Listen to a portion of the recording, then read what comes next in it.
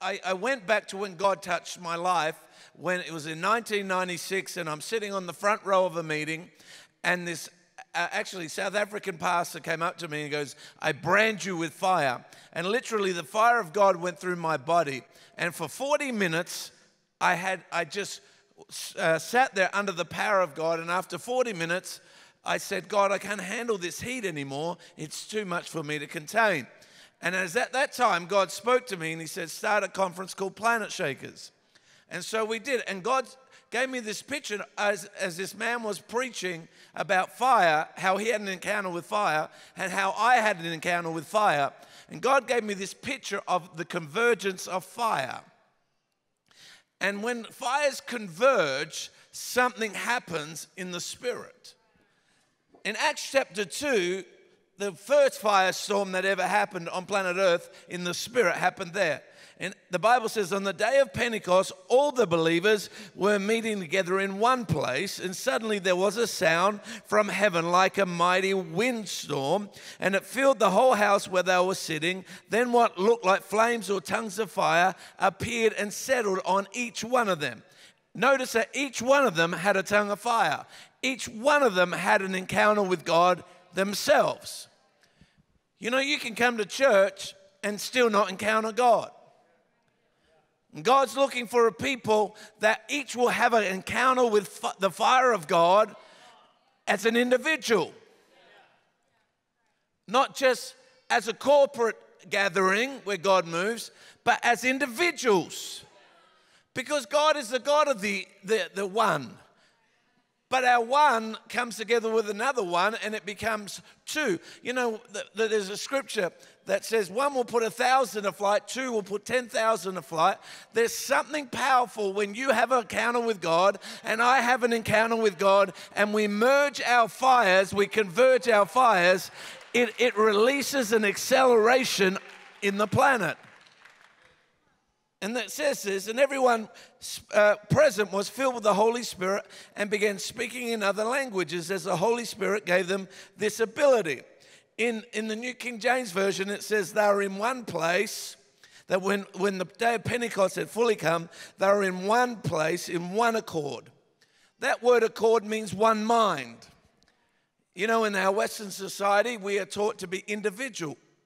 But in the kingdom of God, God's called us to be not independent, but interdependent. He's called us to not have individual thinking, but free will thinking. What is free will thinking? Free will says I have my own expression, but I choose to come in alignment, into agreement with what God wants to do. And so, you know, the amazing thing about this, our one mind, but think about this, they are from different places, different backgrounds, different socio-economic groups, different experiences, but they were together in one place. They had one mind. Remember when Jesus walked the earth, thousands of people flocked him. They wanted to touch him, but something happened. He went to the cross, and when people go through challenging times, you really see who's a follower, who's a friend, or who's an acquaintance. And the thousands who wanted to be around Jesus ended up being 120. 120. The Bible says that when Jesus walked the earth, you can't even record in the Bible, a book cannot contain how many miracles that Jesus did. So what that says to me, there were a lot of people around him. But when he went to the cross, when it all went the other way and went pear-shaped, all the people that followed him disappeared, and there was only 120 left who had one mind, one heart. And they were waiting for the Holy Spirit because Jesus had told them that he was going to go away and he was going to send somebody who represented him, and he would baptize them in fire. And so there they were, different places, different people, different careers, different backgrounds, but what united them was Jesus. There are people here tonight, today, it's night in Australia, today, and you come from different countries, different places in England, different upbringings, different education, different socio-economic situations, but what brings us all together is Jesus. Jesus unites, religion divides. And so the first thing that you see in this story is that the fire of God came. I'm believing by the time we walk out of this place that each one of us will experience an encounter with the reckless love of God, the fire of God. See, please don't just turn up to church to do your church thing. Turn up to church to experience the God of the universe who wants you to encounter him. So the fire came, and I did some research on fire. Do you know fire, for fire to exist, it needs 3 components. It's called the fire triangle. It needs 3 components. Firstly, it needs oxygen. Without oxygen, fire cannot burn. And so I begin to think about this with the things of God, the fire of God, the oxygen of the Spirit. What is that? That's the life, the pneuma, breath of God who breathes life into things, oxygen into things. We just had a conference, at our Planet Shakers conference, we had a kids conference at the same time, had 1,200 kids registered for our kids conference. The power of God was so strong there that a boy who had been mute from birth, had never spoken a word, 9 years of age, is in this conference, and the breath of God, the pneuma of God, the life of God touches him, and he says the word daddy for the first time.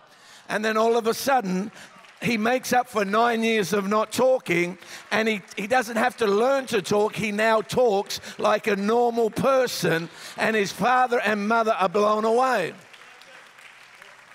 The pneuma of God, the breath of God. We had another kid in that conference who has Tourette's.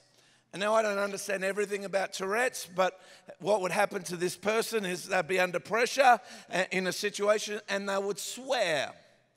And they would say words that they wouldn't normally say, but it was a condition that he had. It wasn't something that he would just do. It was something that was part of the condition he had. And I don't understand everything about it. I'm not some of you go, well, you know, I want to blame something, but this kid had a real problem. And so he was in this meeting. God touched him. And now when he starts feeling pressure, he no longer swears, but he does this. I'm a man of God. I am full of the Spirit of God. I have a destiny and I have a purpose. That's called the breath of God. Only God can do that. So God, for fire to work, it needs the breath of God, the wind of God, the oxygen of God, the pneuma of God. Man was made out of the dust, and God breathed into man the breath of God. Brings life. Wherever the breath of God is, there's life. The second component you need for fire is heat. Heat. This talks to me of power. Acts 1:8. You receive power when the Holy Spirit comes upon you. It's the Holy Spirit who brings the heat. He's the one who brings life. He's the one who brings power. That word power means ability, efficiency, and might. So God brings the power to our lives. I remember as a young kid being insecure, didn't think I could do anything great for God, but I had an encounter with the power of God that changed me forever. God brought his heat. In fact, every time I'm in a meeting and I meet people who are anointed of God, I always feel heat. You ever walked into an atmosphere and it's cold? And it's like evil. It's got this cold atmosphere. See, the devil that's the atmosphere that he has. But when God's in a room, there's heat. There's life. And so when I'd meet people, when Reinhard Bonnke, I was with him, I would feel heat when he began to talk. Some of you are in service and you feel heat come upon you and you think it's the lack of air conditioning. But it's in the middle of winter when that happens. That's the presence of God. God manifests himself in that way. And so fire needs oxygen, but it needs heat. But the third part of fire to make fire happen is it needs fuel. So God brings the heat, God brings the oxygen, but we bring the fuel.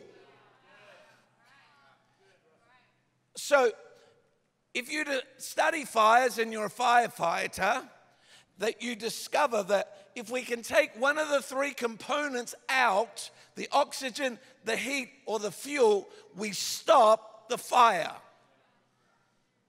Australia is known for its bushfires. It has fires, and one of the big concerns when there's a fire is you have this bushfire happening and another bushfire happens over here, and they're scared that when they come together, what happens is it increases intensity and it becomes unstoppable. And so they try to take the heat out of the fire. That's why they pour water or whatever that is that they pour on it. And they try to take the oxygen out of the fire. But one of the things they do is a thing called back burning. Now, back burning is you go to where there's a lot of fuel and you control the burn and you burn up the fuel, so when the fire comes and hits that place, it can't go any further because there's no fuel for it to burn. England is known for revivals. You have the Welsh revival, you have the Wesley revival, you have the Whitfield revival, you have all these revivals that happen when God brought his heat, he brought his oxygen, and we brought the fuel. But the problem is, when God brings blessing, people get comfortable and they stop the fuel. See, fuel is what we bring, and fuel to us is hunger. Hunger is what attracts God. But the problem with the children of Israel, when they were blessed, they backslid. And the problem is, the more blessed you get, the less hungry you get for God many times.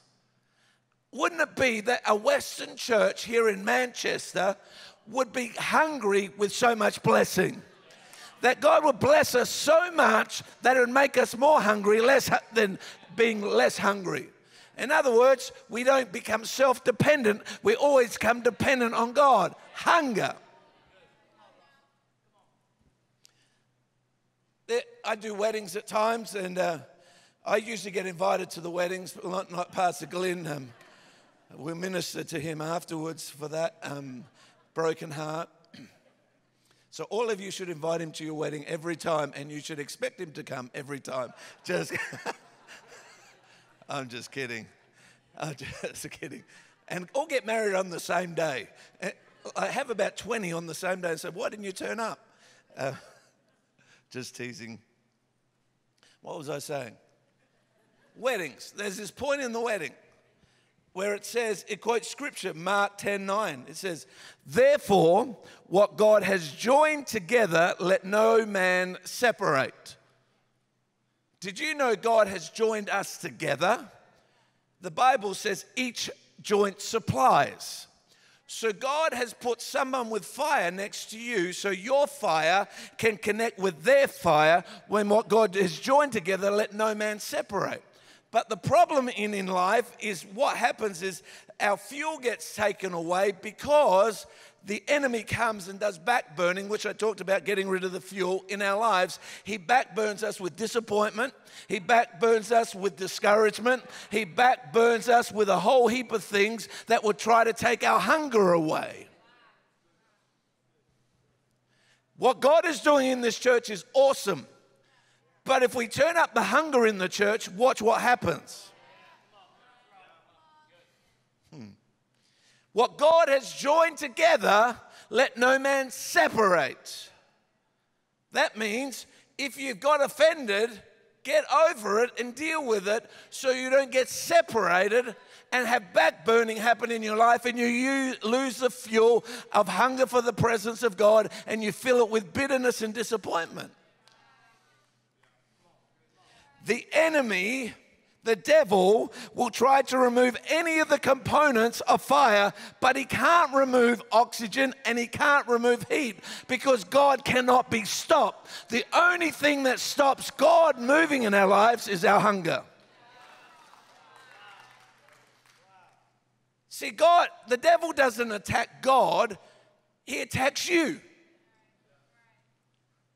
He attacks you and me with questions. Did God really say? Have you noticed that with the devil? He takes part truths that make sound like truths. When he said to Eve, did God really say? She couldn't say whether God really said, because Adam had been the one who told Eve what God had said. She could only say, well, my husband said that's what God said, but she couldn't say. So the devil had a little opening there because he saw that this woman did not have a personal word from God herself. And the enemy comes and says, did God really say? Does he really want to do this for you? Does he really want to bless you? Does he really want to heal you? Does he really? And he tries to separate and bring the hunger down. You see, I want to show you what happens when our fires, 120 were in the upper room, and their fire came on their fire, they came on their fire, came on their fire, and they had separate encounters, which then joined together and became a firestorm, a convergence of fire that has still to be put out to this day. The church that was birthed in the book of Acts in the upper room is still alive and well here on planet Earth today. See, when fires converge, they become unstoppable. If a fire gains enough momentum, it generates so much heat that it creates its own wind currents and becomes a raging inferno known as a firestorm. I'm here to tell you here today, there's thousands in this church, and each one of our fires come together. There is nothing that can stop us. As I said, the only thing that stops is our hunger that stops the fire from going. The Welsh revival stopped because people stopped getting hungry. My grandfather was saved in the Welsh revival. At the end of the Welsh revival. And he was a man that decided, I'm not going to let hunger run out in my life. I'm not going to let it stop. I'm going to keep being hungry for God. I'm not going to retire in my older age. I'm going to refire. Because really, we're training for reigning, for heaven. When we get in our 60s and 70s and 80s, it isn't a time to slow down. God never made us to live in retirement. He made us to live in refinement. He made us to live in refiring. And he says, all you're doing is learning how to live at what heaven's going to be like. So keep practicing heaven. Went to India, first 5 years, he had 5 decisions for Christ in 5 years. And 4 of them didn't stick, so 1 stuck. What keeps a man or a woman going in hard times and when there's only one person that's a result of your ministry is hunger. You keep hungry. Next 20 years, he served Jesus in India, then went to Papua New Guinea and brought the baptism of the Holy Spirit to areas of Papua New Guinea. What kept him going was his hunger for God. You know, he was a missionary his whole life and he had no savings at the age of 70, but when he got back, somebody gave him a house because if you look after God's business, he'll look after your family. He used to come to our youth meetings hungry for God. Every altar call where the move of the Spirit was, he'd be the first one there, hungry for God. 86, hungry for God. 90, hungry for God. 92, hungry for God. 96, before he passed away, hungry for God. And some of us are wondering why our children aren't hungry for God. Maybe it's because we've stopped the hunger at home.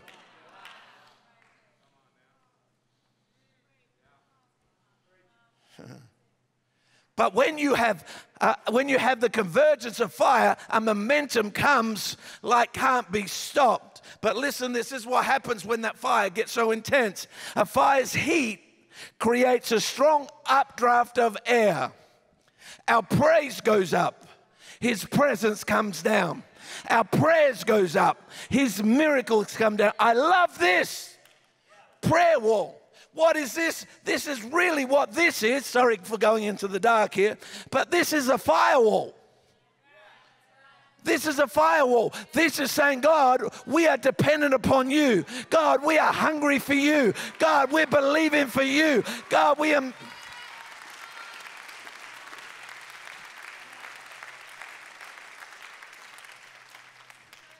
See, God wants to create an updraft over Manchester. He wants to create an updraft, a heavenly environment over your house. He wants to create signs, wonders, and miracles to happen, but it's hunger. Zacchaeus, a tax collector that ripped off everybody, had something in his heart. He had everything money could buy, but he had something missing, and that was a hunger for God. So he positioned himself up in a tree so that he could see Jesus, but his hunger, there's crowds all around, and Jesus gets attracted to hunger in a tree. Blind Bartimaeus is by the right wayside begging. There's a whole heap of beggars. There's lots of crowd around. But he keeps yelling out, Jesus, Son of David, have mercy on me. And the crowd try to quieten his hunger down. And see, the problem is we've allowed people to take our hunger. The woman with Mary, when her brother was raised from the dead, came and poured an expensive offering on Jesus' feet. And the devil again takes half-truths. This money could have be given to the poor, half-truth. And the Bible says it's not that he cared about the poor because he was a thief. See, what happens is when you get hungry for God, there's people who don't like your hunger, and so they try to steal from your hunger by putting your hunger down.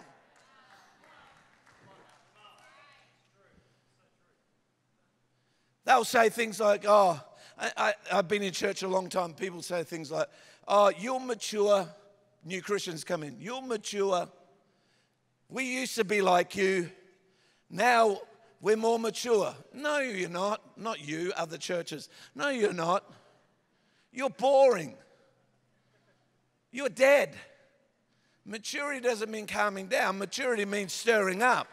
See, when I love Jesus, I love him more today than I did before. That's mature. I've used this illustration before. But the hunger never changes. It just the journey gets more exciting. When my children were about 3, 4, 5, we had egg hunts at Easter time, Easter egg hunts, and I'd put the egg in obvious places because they were immature, but they were hungry, they were passionate. And they would go walking and they're like, oh, here's an egg. Oh, yes, here's another egg. Here's another. Oh, look, my basket is full. Exciting. But if I did that when they were 12, it would have been boring. So I went and hid the mysteries of where the eggs were. So it became a journey. The hunger didn't stop because the hunger took them to places where the immaturity wouldn't have taken them in the past. But now they're seeking out blessings. They're seeking out more. Why? Because their maturity has increased and their hunger has increased. Before they enjoyed it for the joy of it, now they're enjoying it for the joy and the adventure. This is so cool. Listen to this. A fire's heat can cause thunderstorms which reproduce lightning strikes that light new fires. When a church is so on fire and your fire touches my fire and they converge and there becomes an open heaven and it becomes more intense, it creates its own weather patterns and now thunderstorms are created and there's lightning strikes starting new fires. I call them fire strikes. You know, when God touched me with the presence of God and he says, start a conference called Planet Shakers, little did I know that literally we were going to touch places in the world that I'd never been to. Fire strikes. What it See, we were touching places, online. We have 150,000 people watch us online every Sunday. And it's touching nations like we've never known before, touching places. Even when we go into countries and say, hey, we want to help you disciple you, they go, yes, we know Planet Shakers because our children love your worship and they've encountered God. What has happened is it's so intense what God has done. It's created an atmosphere that's touched places, and fires have started in places I have never put my foot on that soil or met those people. That's what God wants to do here at Audacious Church, and already is doing. He wants to create such an anointing, such an atmosphere, such a power, such faith that it touches nations, and you'll turn up and they go, we know about you. We watch you online. We know about you. We encountered God.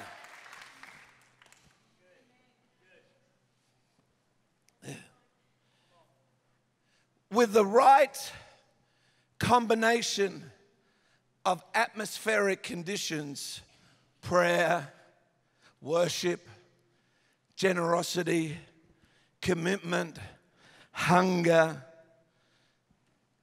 fire tornadoes can be created which are unstoppable.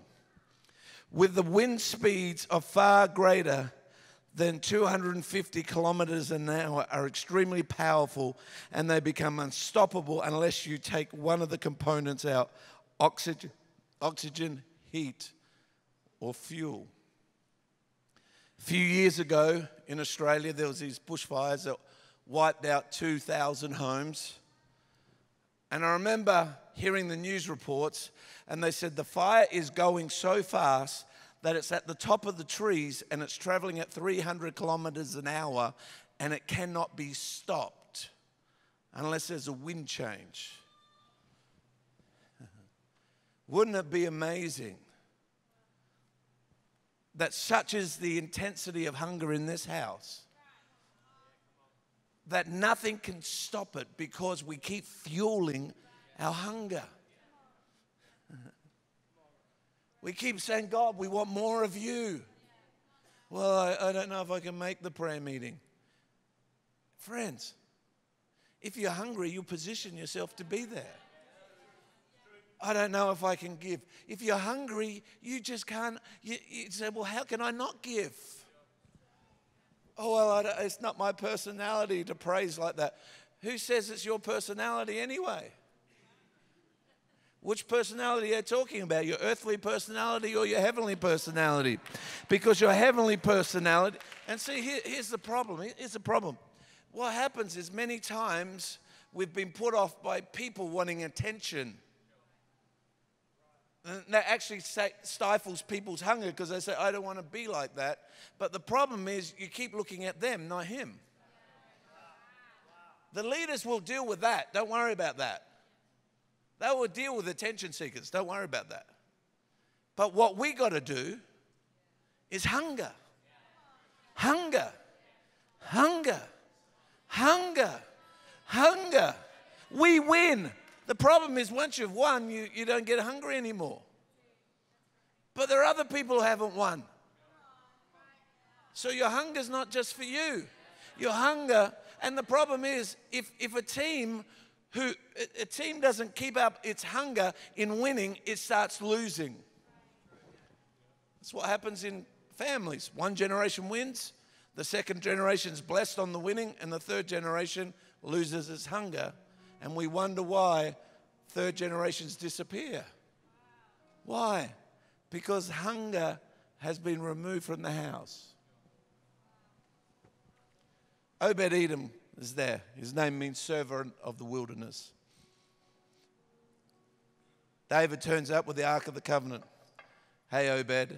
Yes, king, yes, king. You're going to have the presence of God in your house. So everything gets blessed in the house, everything. The news of it just goes around. You hear what's happening in that audacious house? Blessing. Hear the miracles? Blessing. Hear the social justice that's been dealt with? Blessing. You hear about the salvations? Blessing. Have you heard about the miracles? Blessing.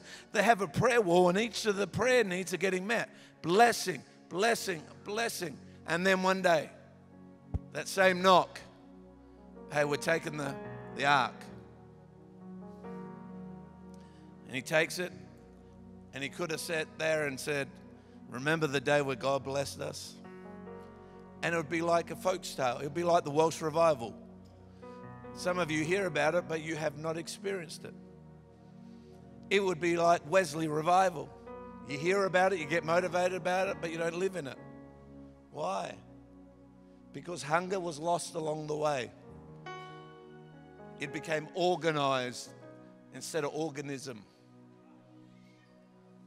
It became a process instead of a person. And so fuel, God's wanting to pour His Spirit out. He's wanting to bring His oxygen and He's wanting to bring His heat, but He can't find any fuel. And so the fire runs out. And so England becomes a secular nation,